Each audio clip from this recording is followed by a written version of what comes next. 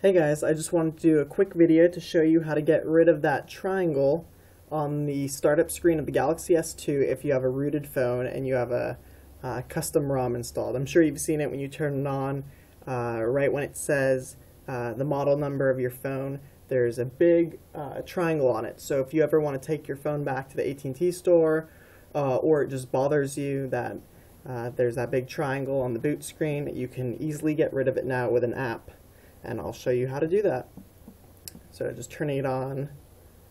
If you go to all apps, the app is called Triangle Away.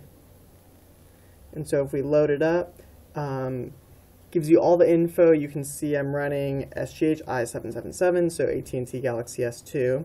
And what it's actually doing, that triangle when you're booting up, is showing that your flash counter has been incremented, which means that you've put on custom firmware.